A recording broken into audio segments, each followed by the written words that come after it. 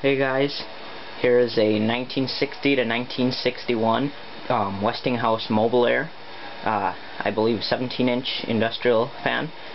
This was another one of my favorite cleanup week trash finds. The fan runs perfectly. It just needed a plug and a good cleanup and oiling, and I need to varnish the stator as it makes a pretty loud buzzing noise, which I will show you when I turn it on. But the fan runs really well, no overheating, no smelling.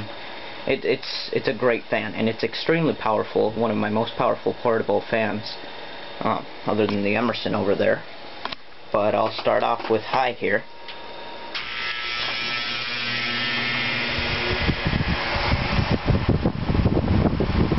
Blowing itself across the floor.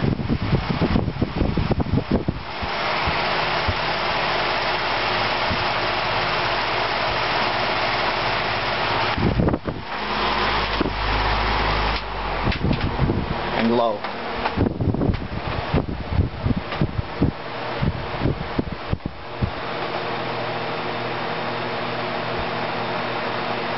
Very quiet fan.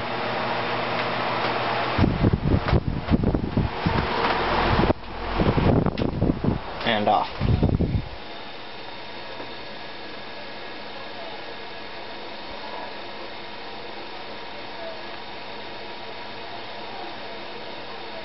Alright, thanks for watching.